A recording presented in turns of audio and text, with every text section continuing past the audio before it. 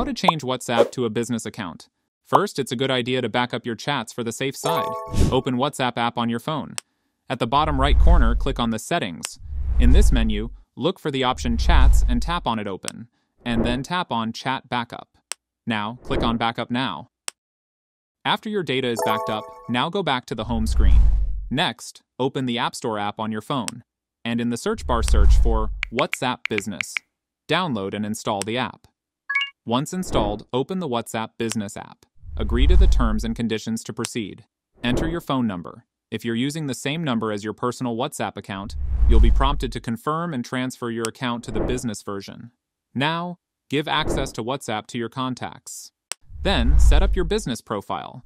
Enter your business name, select a category. Then, click on Next. Now, WhatsApp asks you to add email. If you want, you can add it and enter a 6-digits code to verify it. You can now customize your business settings, like setting up business hours, adding a business address, and more. And that's it.